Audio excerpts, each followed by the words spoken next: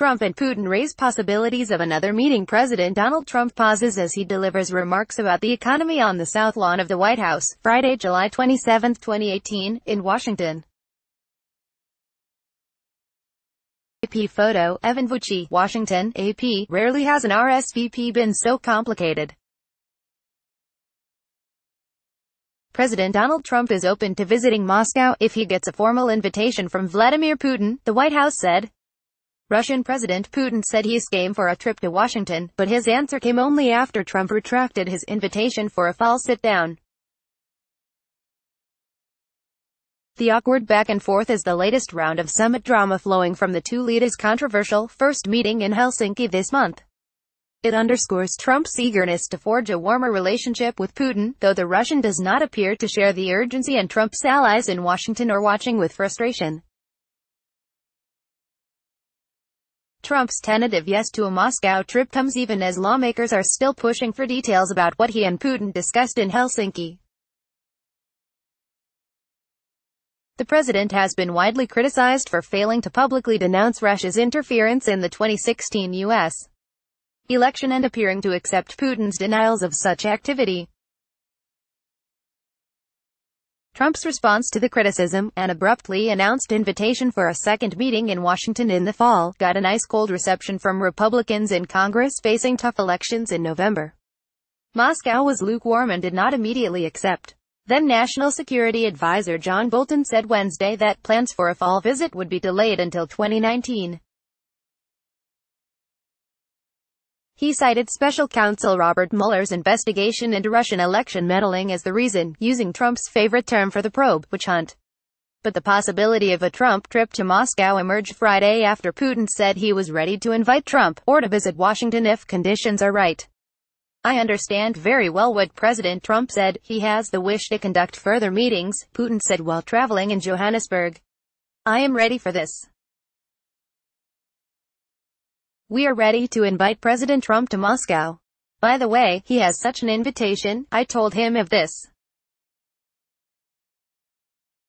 I am prepared to go to Washington, but, I repeat, if the appropriate conditions for work are created." White House Press Secretary Sarah Huckabee Sanders responded that Trump looks forward to having President Putin to Washington after the first of the year, and he is open to visiting Moscow upon receiving a reciprocal formal invitation, but it's just talk at this point.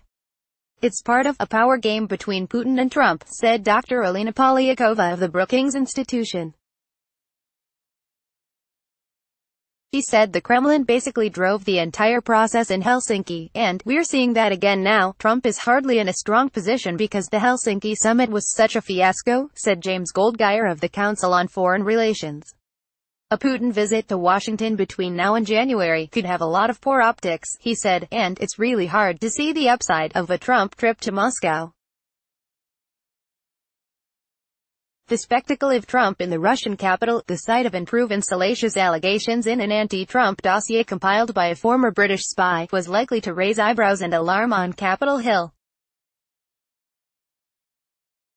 Just 2 days earlier, lawmakers from both political parties unsuccessfully demanded details of the Helsinki meeting from Secretary of State Mike Pompeo, who stonewalled nearly all those inquiries at a contentious hearing by maintaining that the president has a right to private conversations. Since Helsinki, Trump has tried to walk back at least some of his comments. And Pompeo told the Senate Foreign Relations Committee that despite Trump's public statements that allegations of Russian interference are a hoax, he accepts that Russia did meddle in the 2016 election. Trump met Friday with his national security team to discuss threats to the 2018 congressional midterm elections, the first such session he has convened amid warnings from intelligence officials that Russia is again intent on interfering in the U.S. democratic process. The White House released a statement saying Trump made it clear that his administration will not tolerate foreign interference in our elections from any nation-state or other malicious actors. Republican lawmakers have made it clear they are not eager to see Putin, who intelligence officials say was aware of the 2016 interference, just weeks before Election Day 2018. Putin will not be welcome at the Capitol, Senate Majority Leader Mitch McConnell told reporters. House Speaker Paul Ryan said such invitations are reserved for allies.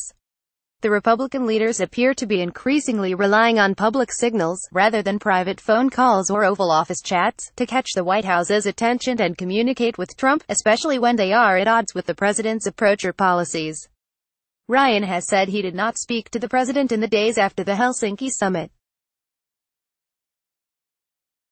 Moscow has portrayed its tensions with Washington as a result of Trump being hobbled by domestic political disputes and a widespread Russophobia perpetrated by holdovers from the Obama years, echoing Trump's penchant to blame his predecessor for many problems. By saying that he's willing to go to Washington if conditions are appropriate, Putin underlines that stance and effectively puts pressure on Trump to try to stamp out opposition.